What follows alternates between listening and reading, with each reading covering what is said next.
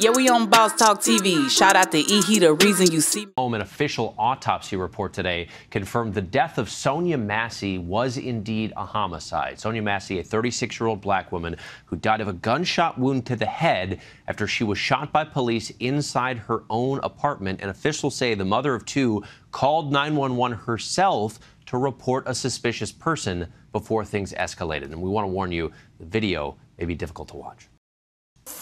Huh? Where are you going? Away from your hot steaming water. Away from my hot steaming water? Yeah. Oh, I rebuke you in the name of Jesus. I rebuke you in the name of Jesus. You better not. I swear to God. 19 shots fired. Shots fired! Shots fired! So the police department quickly fired the officer who pulled the trigger, Deputy Sean Grayson. He was then indicted for first-degree murder and aggravated battery. Today, the family of Massey called for more accountability and justice. They told me that they were going to go there to help her, and then this happens.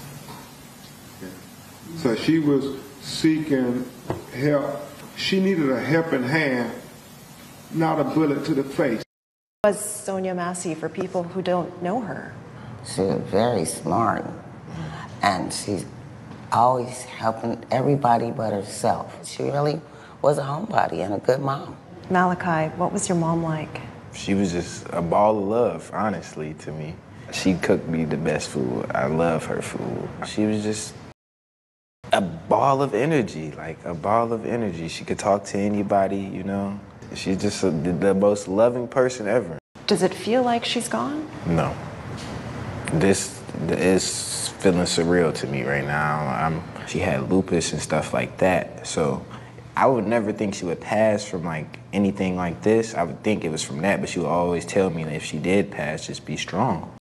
That's all I could do for her. It's not real. This can't be real. I don't know how this could be real. I'm sorry. Yo, man, hey, man, listen, man, this one here I didn't even want to speak on. My wife, she brought this subject to me as soon as it happened. Everybody was sharing it online, and it was just a difficult one for me to even embrace, you know. I still, like I said, I talk about everything else, so I had to say something, you know. Developing information is popping out. They've gotten an autopsy report back, whatever, you know. I'm gonna be honest with you, man. This is, you know what happened. You see what happened. There is nothing in the world that can deter you from seeing that video and what happened. And the problem I have with it is, it's not only this time that happened, but it happens countless amount of times. When you look at what happened with SONYA Massey, and you see how this guy Sean did what he done, and there was pretty much a thing where she rebuked him in the name of Jesus, and he basically goes off to her, and you better not what? You in here with two men who you've been called out to protect this woman, and you end up killing this woman?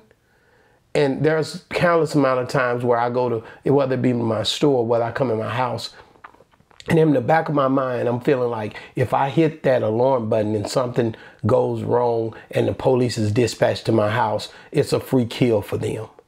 And I hate to say that because all police are not like that. But the fact that some are like that, it is a terrifying thing when you have kids. My son is named Malachi, just like Sonya's son is named Malachi, and his mother or something happened with her. I can only imagine what these people are going through. And so it's just a horrible, horrible thing to see what they've had to experience in dealing with this. And I just feel bad for them, and I had to say something, and I've been wanting to say something, but I just didn't really know what to say, because you can't say nothing to make it right. You can't say anything to make it right. This guy comes out. He doesn't have his body cam on. You can clearly see this comes from the other guy's body cam. The other officer had his body cam on. This guy didn't. And then he goes in and he's very, very flagrant and arrogant with the way that he's speaking anyway, if you listen to a tonality in his voice. Will we get justice? I don't know. But far as Kamala Harris and far as Trump, as far as the speaking on what they'll do for our people, that Kamala's already said outright she's not doing nothing for our people, for her black people. She's not doing nothing specifically for black people. I get it. You're trying to appeal to whoever. Trump, Obama was kind of the same way. I get it. That's fine. But quit acting like you for us. You're not for us if you're not going to look out for us. We got to look out for each other. They have bills for every other group of people out there. Do something for the people, man, for our people. And I say our because I'm black. Now, at the end of the day, you look over here at Trump. Trump said he's going to exonerate, pardon all officers that's been locked up for this type of fiasco.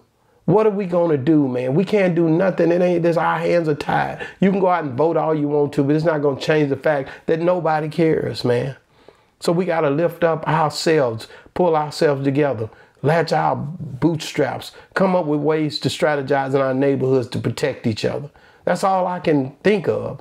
I just feel so bad for Malachi as he speaks for the fact of his mother, she had lupus, and he thought it may happen some other way, but not like this. But he remembered what his mother told him. He think back like the prodigal son did when he thought about how many hired servants do my father got. And he goes back to a memory in his memory bank of what she had told him. And one of the things she told him is some of the things I tell my children. You have to go on. There ain't nothing I can do to help you, but you can help me by moving forward and pushing forward because I put you here for that purpose and that purpose alone. To strive to be something that can be credible in this human race, Malachi. You can't do nothing but represent her in the right way now, man. And if that family see this video and if you reach out to me, anything that I can do to help, I'm here for you. I don't care. You can call me. My number is everywhere. And you can look me up and you'll see. And if you reach out to me and say, hey, man, I need this or I need that, watch what happens. Because that's why I'm here anyway. So at the end of the day, man, the Massey family, all you got to do is pick up the phone and call. Boss Talk 101, I'm going to try to help the best I can. Whatever you need. So all I'm saying is, man, God, help these people, man. I pray that you help this family to be strong in the midst of this situation.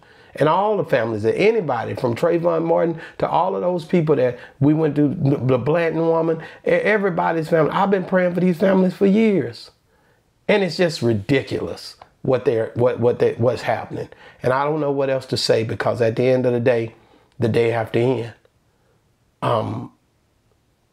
Wasn't right what happened to Sonya. And I don't know what to do. The mother cries. Ain't nothing you can do to bring her back.